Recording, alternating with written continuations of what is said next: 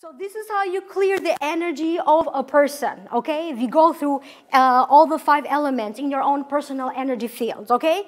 So each one of them needs to be balanced, and then you as a person is balanced. And then what's going to happen, there's no limits to what is going to happen. When you clear someone, or when you clear your own personal energy fields, things will start to happen. So picture around yourself, okay? It's like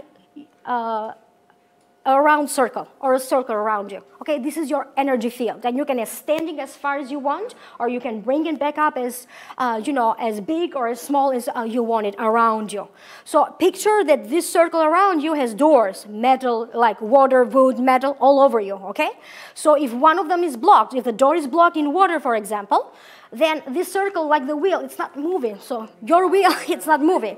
When we unblock it, that the wheel moves itself, right? So you feel like you're moving forward.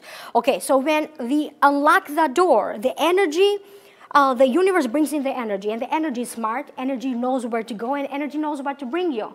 You may have your own ideas about, hey, I need $1 million to feel happy, okay? And the universe says, no, there's something better. And then they give you this. Maybe you get inclined to get the best job out there for you, and you are so passionate, and that's how you feel like, I won the lottery. I'm so passionate about this. Okay, so the universe has its own plan. Okay, so the purpose of this is to be redirected into a sense of balance.